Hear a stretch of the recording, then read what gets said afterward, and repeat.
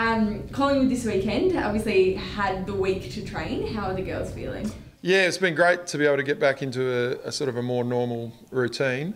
But we also were a little bit mindful of obviously that compressed fixture that for some of the players we kind of needed to manage the front end of the week. So tonight's training session will be really good for the whole squad to be able to get up to full speed and get us ready for what should be a great game over in Melbourne on Sunday. What are you expecting from the Pies?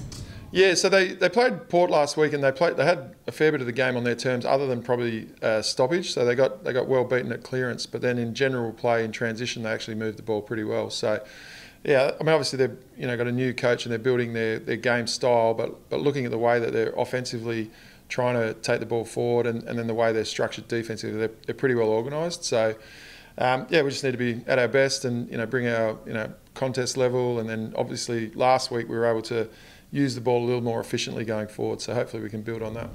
And squad selection was released last night and a couple of additions. Do you think you will make any changes for this weekend? Yeah, so there'll be one change. So Amy Borcar will come back in and Denny will miss this week, which is unfortunate. She's actually been in pretty good form, but it's a little bit about that whole of squad mentality and trying to make sure that we've got everyone available and fit and firing, hopefully in the back end of the year. So selections is really challenging at the moment. We've got 5 players that are going to play a scrimmage over in Melbourne. It's going to be a challenging day. We've got to get to Casey Field by 11:30 tomorrow morning. So I'm on a 6 o'clock flight, I think, which will be fun. But the whole squad, the way they've attacked it, obviously there's some disappointment for those that aren't being selected, but they're doing everything they can. So we're really happy with the way that the group's holding together.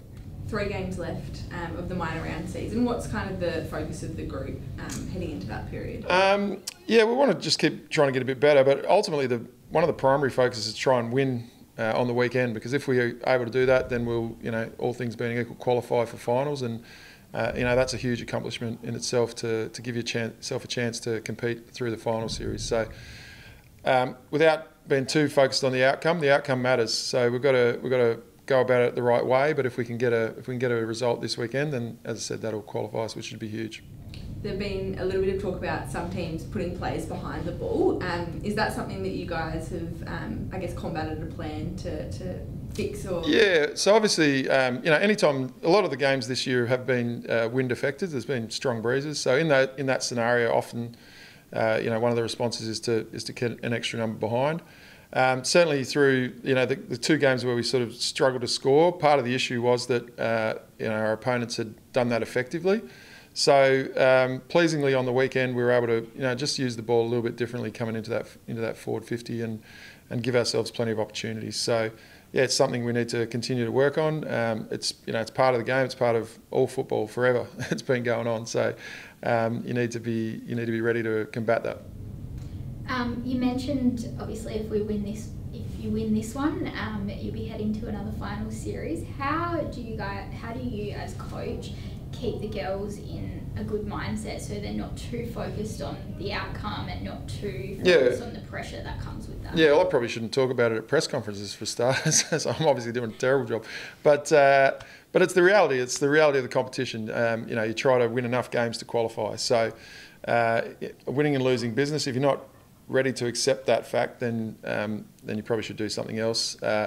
But the way to get that win, whether it be this week, next week, or the week after, the way to get that win will be by going about the things that we've done, well at times this season, and if we don't, then we won't get the result. So, in terms of how do we maintain that focus, I think the losses that we've had sharpen you up a little bit. You recognise that if you don't get it right, then you'll get rolled. So, I don't think it'll be an issue for us, but we'll see. Obviously been involved in a fair few final series. What makes this club, this team, so consistent? Obviously there's been a bit of change in personnel over your time, but you continue to be so consistent in terms of making finals year in and year out. Yeah, well, we're not there, but if we were good enough to get there, then it'll be as a result of the work that the players do. And everyone that's around the club is well aware of it, because they see the players come well before the start of pre-season. They're sort of banging down the door to get in extra skill or conditioning or weights work. So there's no secrets to success other than to work really hard and to try and be efficient and effective in the way that you prepare yourself. So we've just been really fortunate to have a cohort of players going back for a long period of time that have embraced that need to do the work in order to be good, and they've got about and done it. You're probably sick of getting questions about Noff, but her season so far has just been absolutely amazing. I think she's on top of the leaderboard at the moment for the Coaches Award. What do you love about her, and I guess how does she not only just continue to be good but get even better? Yeah, well, I think that's the thing that was most pleasing for Ebony this year and every other year. Really, it's she would. I think she would admit that she's not the most skillful player in the competition or the one that walked in the door with the most natural talent, but I would argue it would be hard to find someone that's worked harder on their game, and not just this year.